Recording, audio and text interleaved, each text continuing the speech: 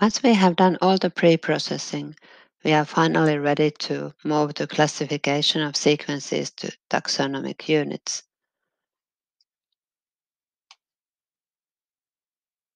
The Chipster tool for classifying sequences to taxonomic units is based on the Motor tool classifier 6 and it uses the Wang method.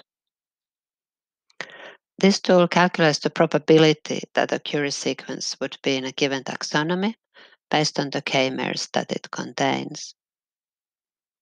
It uses bootstrapping to find the confidence limit of the assignment by randomly choosing 1/8 of the k-mers in the query. And the full Silva reference set and its taxonomy file is used for the classification. The parameters allow you to remove unwanted lineages such as chloroplasts, mitochondria, and so on. As an input file, you give a FASTA file and a count table file, and as output, you get the sequences taxonomy assignment file, which is the one you will use for the later steps. So it contains the sequence name and the taxonomy.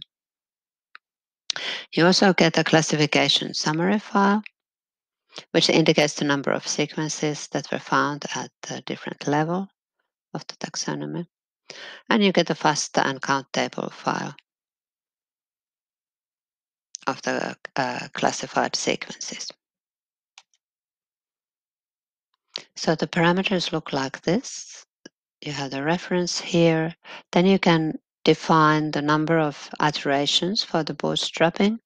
And you have several parameters for removing various lineages. If you want to remove something else, you can enter the name here. And the output files look like this. So the first one here is the sequences taxonomy assignment file, where you have the name of the sequence and then the taxonomy assignment. And the classification summary file looks like this.